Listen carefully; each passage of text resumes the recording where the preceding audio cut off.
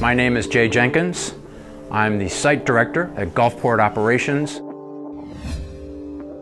Gulfport is a world-class composites manufacturing facility. We build big things that no one else builds. Right now we have two major programs in the plant. The first one is the LPD-17 program, where we build the very large radomes or masts that go on those ships.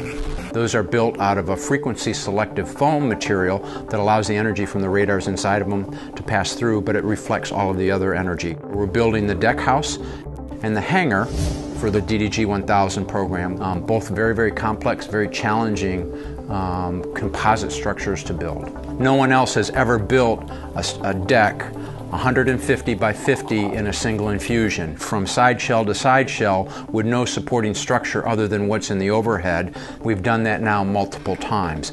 I rely on the folks that work for me to do the hard work to solve the problems.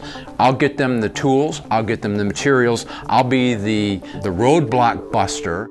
We're going to ensure that our Navy customer is completely satisfied with that product, which is very, very difficult to put together, but will be right when it gets into the fleet.